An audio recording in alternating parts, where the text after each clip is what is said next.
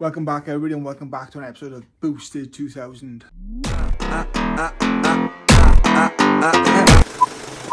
Hit subscribe.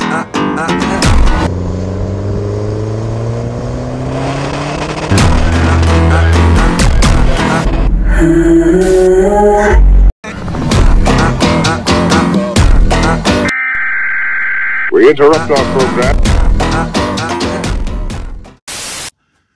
Just about to head up to my mate Ghoul's garage. We was up there last weekend with tracking done, and do you know what, this car drives super straight.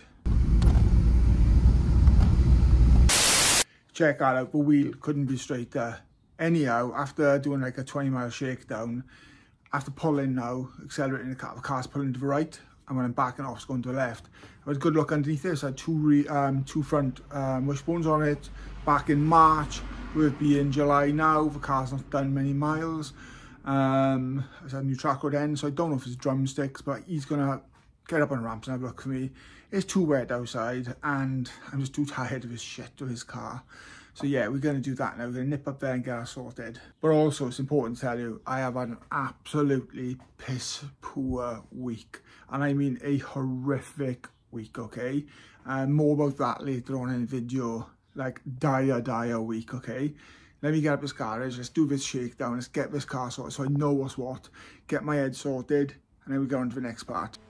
Before I go quickly, that's the gasket that came off the rocker cover that I bought. Okay, this is the gasket that come off the rocker cover that come off the car. And that one's got a little insert, like little dowels, isn't it? Yeah, see them there? See them on the edge? See that one on the edge?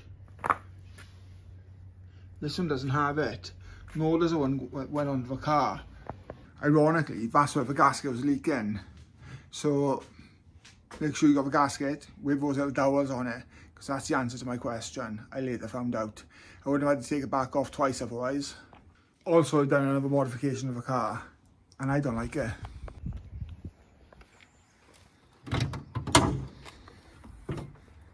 Can you spot that? So, the black strap brace and the green tops. Just not feeling it. Did think about painting that the green or the yellow, whatever colour it is. I don't know. Maybe when biscuit becomes stainless and I get the caps on you. But yeah, I'm not feeling it. So despite what everybody said above the neon, I think it worked. 12 seconds later. Okie dokie, so we've been to the garage, we have been out, we've done a road test on a mile or so up the road. Then we got it on the ramps, got a pry bar underneath it. And I will show you the findings now. Go on.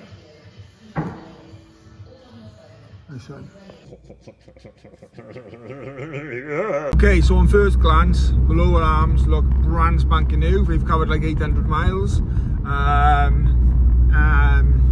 Yeah, they look great. They are clean, they have no rust on them, they have no dirt on them, they have no blown joints or anything.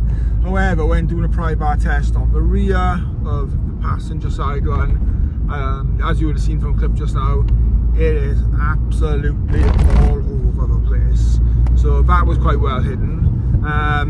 Frustrating, but that is where these ball joints, wishbones tend to go. And it was a Moog one, so I had 2 new wishbones and 2 new track rod ends on this car for the MOT. So yeah, some chat video of me going past. So yeah, that is the problem. So gonna order them. I did look into comp brake ones with the spherical bearings and stuff. Issue being is they are very hard and very firm, and obviously apparently a bit of a ball ache to set up for tracking. So we'll see, we'll park that at a moment.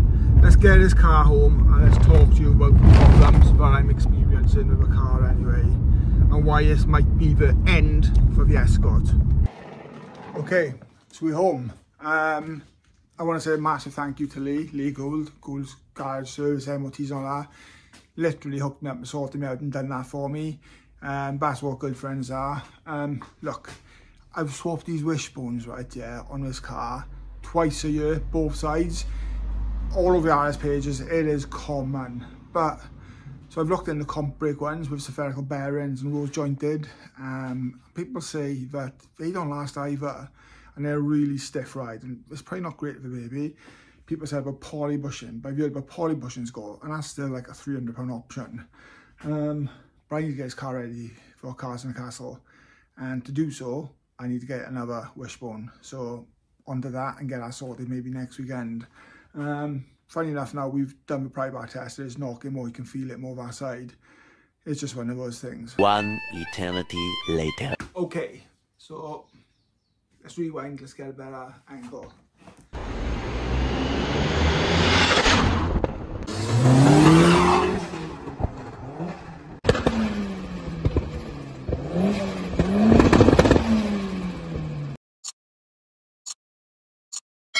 That's better, you can see my head. Okay, so hope you can hear me because I don't have a mic or anything on. About this video. Okay, so I've been starting my car and moving it forward literally 5 meters a day, turning it straight off and doing the same going back. I went out the other day and I haven't done it for a few days then because we're training in my garage. We've got a gym and stuff in at the moment, yeah, in Chelsea. Long story short, so I'm moving the car back and forth. So I'm turning the car over, it takes a few times to start when it's cold, not a very good cold map on it. Starts a bit of a lumpy, runs fine then, but it's turning the water around. It's water pumps turning because it's driven off a belt, off the bottom of the pulley and stuff. Anyhow, I went out the other day, I thought,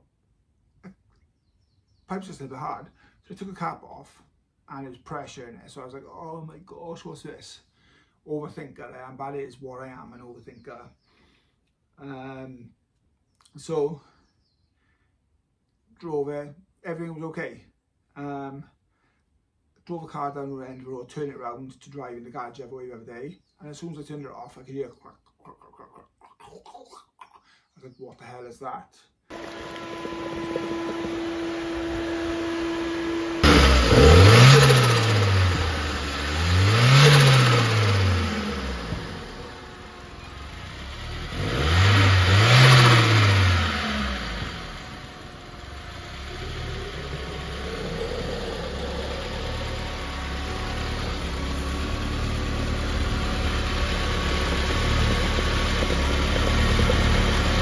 And looked like the overfill cap was leaking a bit of water, and that's its job. When it gets to like 15 psi, it's supposed to depressurize, let stuff out. But the car wasn't warm or anything, so I thought to myself, oh my god, I've cracked the head.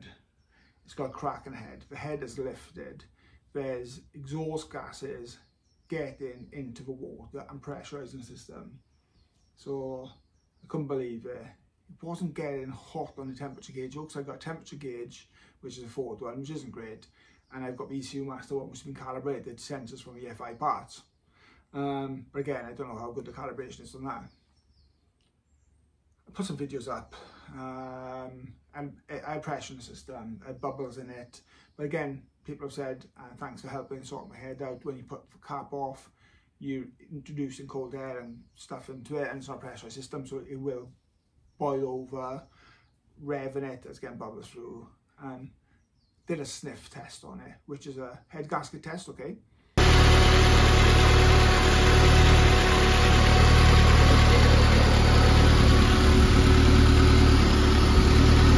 So you put it in, you put a bit of blue fluid in, and it was bouncing everywhere. I was like, Jesus, there's a lot of pressure in here. But every time this car starts, I get sloshing. So in the heater matrix, so it's always had a bit of an airlock. I cannot get out of it. I've been from Radwell over the years and previous owners. It's 33-year-old. So after all that anyway, I come to a conclusion, my head gasket's gone. But again, that was me overthinking. But part of that being is that I left the test on and it went, I'll put a photo up now, like a light green, and I was like, it's gone, green is gone. But it wasn't, yellow is gone. Green is, it's been on too long, it's got hot. And I did leave it on for 6-7 minutes. Anyway, long story short, next day I went out. I let all the coolant out. I just filled it up with fresh water. I left the cap off on the drive. So I let all the pressure out and stuff like that. Anything would have been in it, any air leaks, got the front jacked up. And it ran for 45 minutes. And it was only up to like 90 odd degrees and stuff. I think it was like 95 or most on my digital reader. I was happy. But I have come to the conclusion that possibly when this car is getting hot, to an extent of hot, maybe it is opening up somewhere and it's letting water through.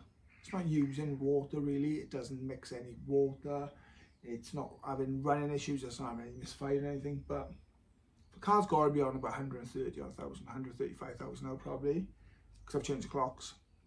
But it's been boosted for 4 years on stock standard internals, so it's dead. It's going to get me through the rest of the year hopefully.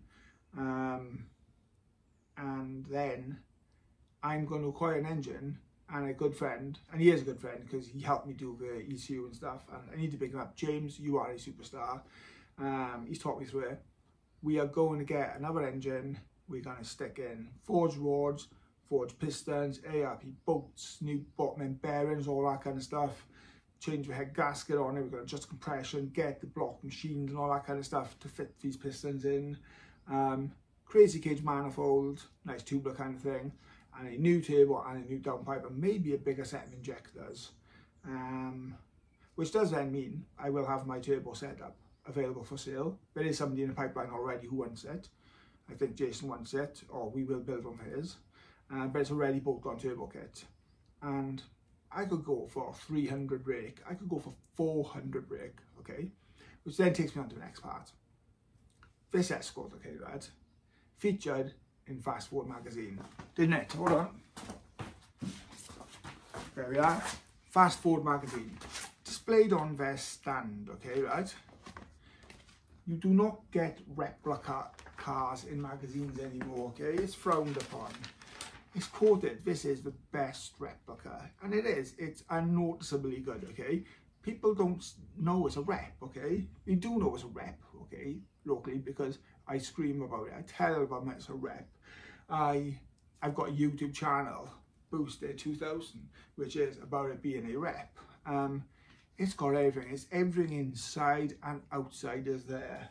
There are other reps out there, and it's good and it's bad with everything. But Matthew said to me, he said, let's get 5 litres of paint, Dan. Didn't you, Matt? Legend. And let's paint this car again. It's been painted nearly for like 21 months now, and fiberglass will have settlements and cracks. And you will walk around this car and it is flawless. But I know, and Matthew knows, being painted and preps and stuff like that together between us, and I'm not but we know there are little things that we want to do better to make it even better. So I am putting the challenge out there. This is already, in my eyes, and in a lot of other people's eyes, the best rep out there. And that's being a bold, big-headed statement. I hope I don't offend anybody with that. But all these cars going through, you're not going to beat it. We are going to be the best. We built it ourselves, we painted it ourselves, we're doing the engine ourselves, we're doing the ECU ourselves, right? Between us as friends. It's not going out to have any work ever done on it. This is a home-built hero car on our budget. And I'm just so fucking proud of it, okay? It is the best car ever. It causes me stress, it causes me anxiety. I was talking to a subscriber in the chat, in the comments, and I got myself teary the other day when I thought I'd killed it, when I thought my head had gone on it. And we were sharing some stuff together about saying, oh, cars are killing us, and about the cars, and this channel has helped him through. So I'm entirely grateful for that. So big shout out and thank you. And I do look forward to seeing you in Cars of Castle. If you do make it, make sure you say hi. But yeah, this car is going to be a stormer. We were going to put an ST170, we got one, an ST170 lump in for Focus RS manifolds. I've been talking to Taz, RS Taz, and he's told me how to get it in. I was going to put a Mark 1 Focus RS something in. But no, I'm keeping the RS 2000 engine in it, and I'm going to boost the fuck out of it and forge it between us, and then we're going to get this car. It's going to be, if people say it's our German cars, I'll be like, nah, it's better. I already sometimes feel like saying that now. I'll be like, nah, it's better. So listen, stick around, watch the channel, continue to enjoy it. If you haven't subscribed yet, subscribe. Hopefully the engine does last to the end of the show season. I can't see why not. It's done temperature. I've just done 10 miles in and now I've got no issues. It's not leaking any coolant. I'm going to get the slower arm swapped out and get some actual coolant into the car instead of just water, because the boiling point is the front. And then hopefully see you guys at Cars in the Castle and come up and say hi, and hopefully I'll get a good video logged above that. But yeah, until next time, hit sub, hit like, enable notifications, and I'll see you then. Cheers.